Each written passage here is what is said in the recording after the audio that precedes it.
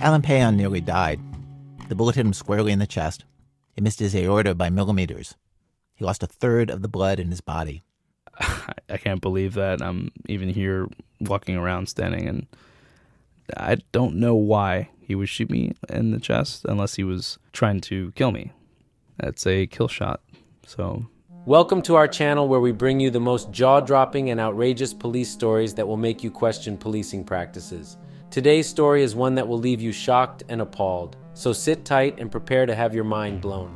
Our story takes place in Houston, where a young man named Alan Peen was seeking medical help at a local hospital, but little did he know his visit would turn into a nightmare.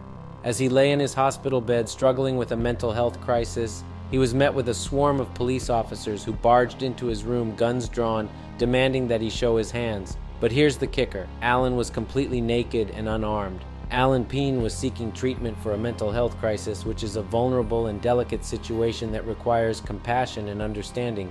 Instead, he was met with hostility and violence from the very people who were supposed to protect him. It's a tragedy that someone who is seeking help and trying to take care of their mental health was subjected to such brutality and trauma. And it's not just Alan Peen. Many other people in our society who are struggling with mental health issues are met with stigma, discrimination, and violence.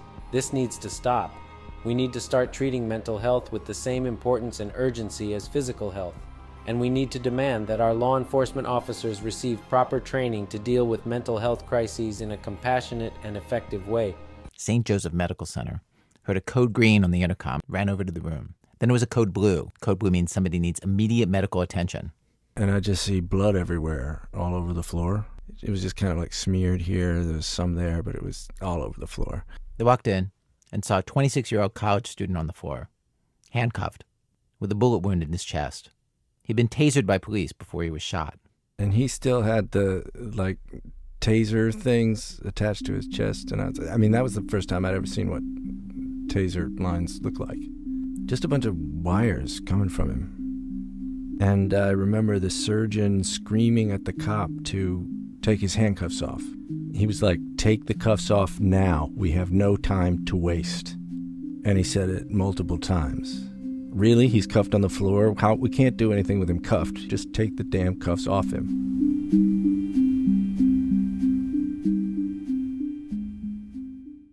We can't let more innocent people like Alan Peen fall victim to a broken system.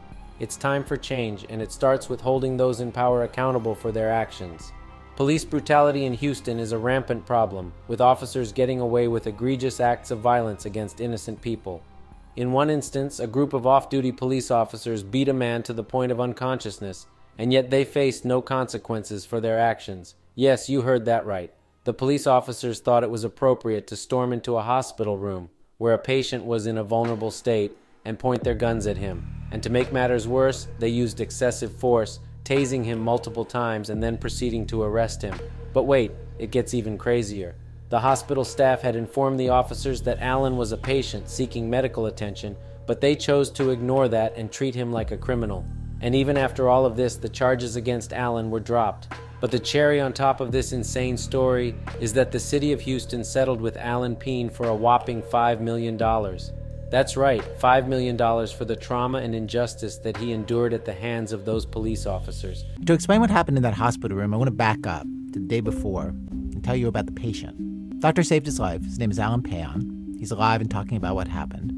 And when he does, before you get to the very interesting story about how he ended up with a bullet in his chest, it's also incredibly interesting to hear him describe the day that led up to the shooting. Over the course of just a few hours, basically his mind slipped away from him. Bit by bit, he stopped understanding what was real and what wasn't real. And he describes what that feels like in this way I have never heard anybody describe before. The week before this happened, Alan Payan was starting his last semester at college in a new school in a new city. He just moved to Houston 2 weeks before, anxious to do well. Alan comes from a family with a lot of doctors. His dad, his uncle, both his brothers are on their way to becoming doctors. In this family of overachievers, Alan's the one who's still figuring out what he wants to do. Plays video games with a group of friends from high school, smokes weed, soft-spoken, thoughtful, considerate. And he moved to Houston with a plan to get things done. Finish F.I.R.M. Oh, I feel great.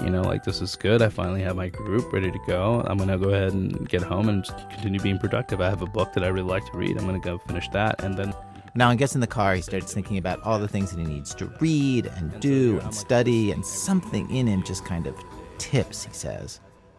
He starts to panic. But, he gets home, he starts to cook some food, he tries to calm down. He's got a plan to play a video game online with his buddies, hooks up the PS4, gets on FaceTime with his friends. So I'm trying to play on the game, but it's like my wires start getting crossed. Things start getting confusing. Like I have this controller, but then a thought would interject. He thought, this controller somehow switches on a processor inside of him. I'm this bionic being who had been reprogrammed by the enemy. It's like where you have the delusional thoughts competing with your rational thoughts, and then you disproving your delusional thoughts, but then another one comes up, and it seems more likely. His computer, he thought, was not his computer. It was a state-of-the-art device that could summon drones to destroy his apartment complex. Meaningless coincidences seemed like signals that he was on a secret mission. Now, Alan had had delusional episodes before, 2 times. The first was in 2008. But this isn't an isolated incident, so what does this say about our system? How many more innocent people have to suffer before we make a change? Police unions, qualified immunity, internal investigations are just a few policies that should be changed to make sure police think twice about abusing authority. Let's not forget making them pay for their own insurance so their screw-ups come from their pockets. Stay tuned for more stories that will leave you questioning everything you thought you knew. And if you want to learn more about this case, be sure to check out the articles in the description below. Subscribe to the channel if you would be so kind. It really does help. Lots of hospitals now have police and ex-military doing security with guns. Hospitals aren't required to keep records on how many of their patients are injured or killed by those guns.